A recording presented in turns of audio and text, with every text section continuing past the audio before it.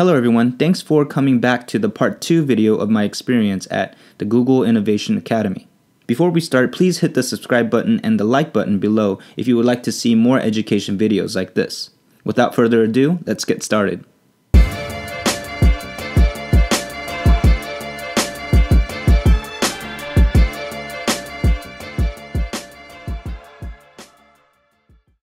Like I said in the previous video, top educators presented Spark sessions on practical approaches, valuable tools, and techniques.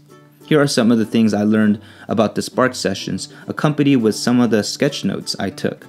I was pretty starstruck when Dan Russell, a search anthropologist for Google, came up to talk about Google search. He first started by explaining that shockingly, 90.5% of people do not know how to use Control F on the PC or Command F on the Mac.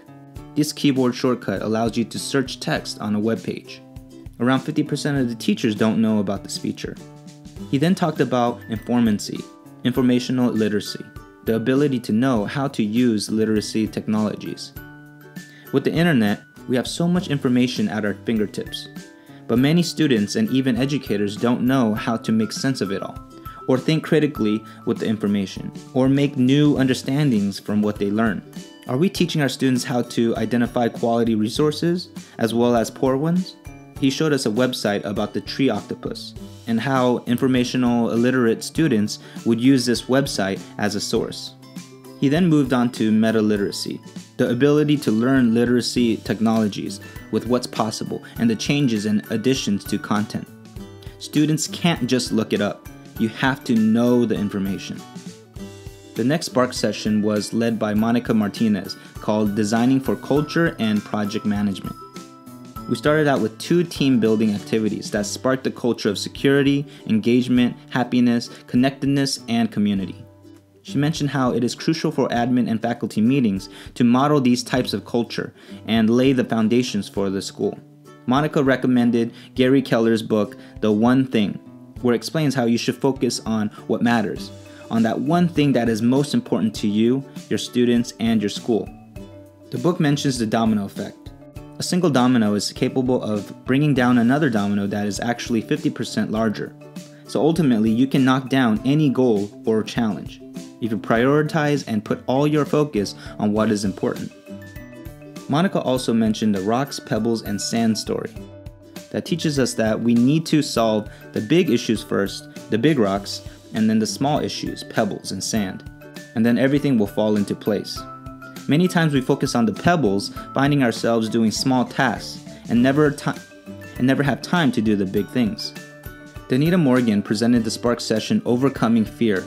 She described fear as something that holds people back and prevents them from learning new things that interest them, and fear could ultimately prevent you from doing things that would give you success. Some of the fears involve rejection, success, public speaking, or failure. Danita explained that some fears are not reality, but are created by our own minds. She recommends using the fear management strategy.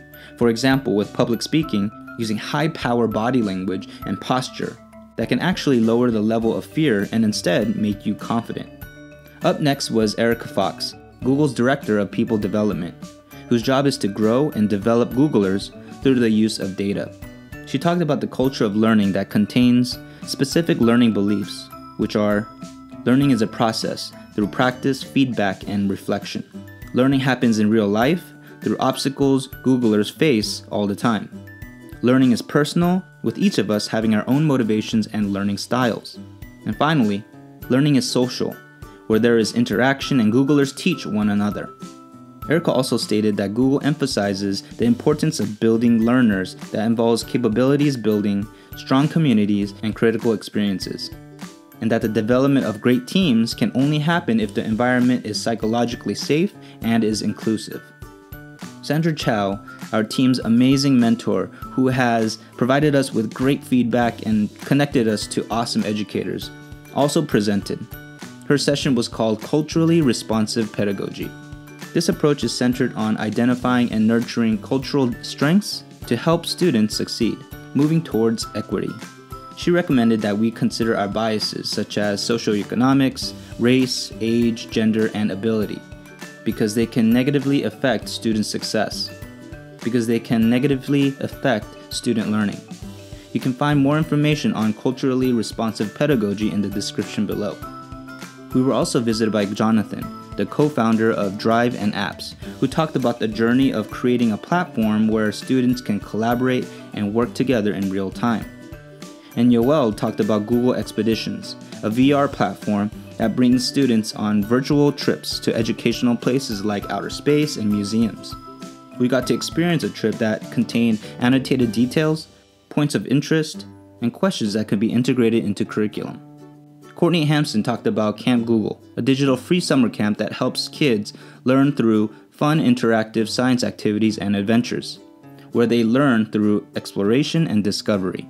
Carrie Ann Philbin, who I've been watching on YouTube for years, came and talked about Pi Academy, a free teacher training event where it tries to demystify hands-on computing.